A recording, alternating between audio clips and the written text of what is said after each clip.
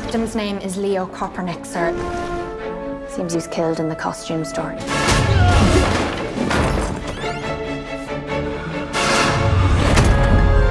And then he was deposited here.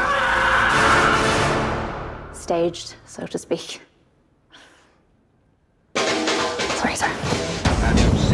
How much longer do you intend to hold us all hostage?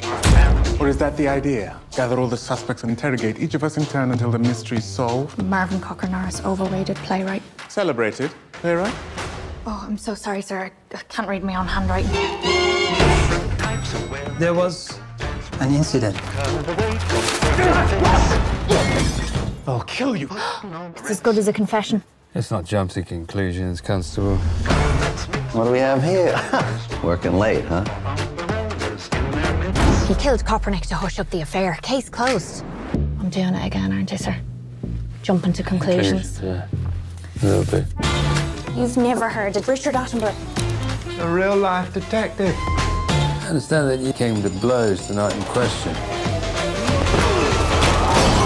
It was me, Inspector. I arrest you for the murder of Leo Kopernik. No. We have a serial killer on the loose. Please, stand back! He keeps the key under the mat. We are no longer merely suspects. We are also potential victims.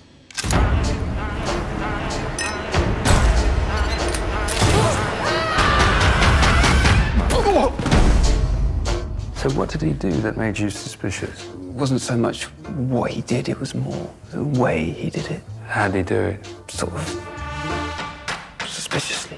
Right.